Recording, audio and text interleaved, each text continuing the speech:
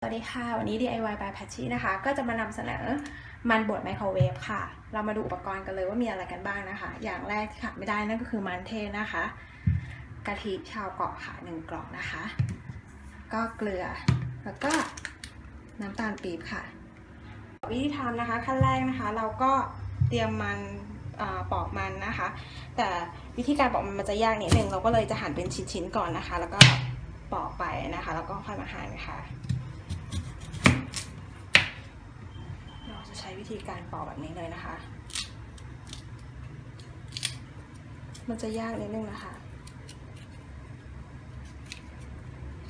ปอกแบบนี้เลยค่ะอันนี้จะปอกลึกๆนิดนึงนะคะพอเราปอกเสร็จแล้วใช่ไหมคะเราก็หั่นค่ะ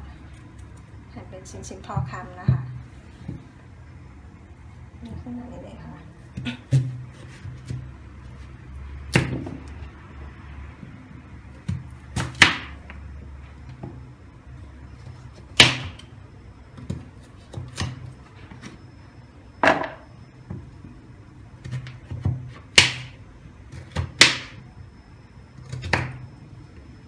หั่นเป็นชิ้นๆแบบนี้นะคะ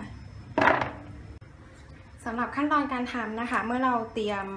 ในส่วนของมันเสร็จเรียบร้อยแล้วนะคะเราก็มาเริ่มทำกันเลยค่ะเริ่มจากนะคะตักกะทิค่ะแล้วก็เทใส่ภาชนะนะคะที่เราจะสามารถนำเข้าไมโครเวฟได้นะคะเราก็จะใส่1 กล่องไปเลยนะคะ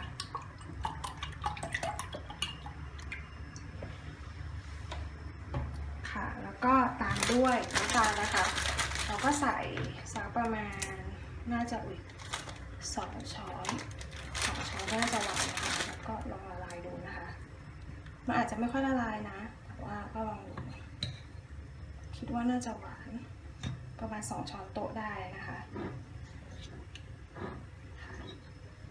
หลังจากนั้นก็ตามด้วยเกลือนิดหน่อยค่ะเพื่อตัดหวานนะคะแล้วก็ต่อมานะคะก็คือมันที่เราเตรียมไว้เนาะค่ะใส่ลงไปเลยค่ะ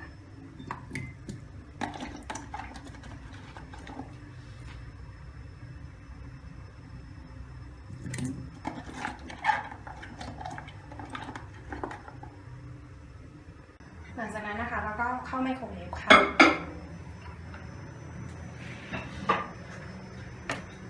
ปิดฝานะคะแล้วก็ใช้ไฟกลางสูงนะคะเริ่มต้นที่ประมาณ5 นาทีค่ะ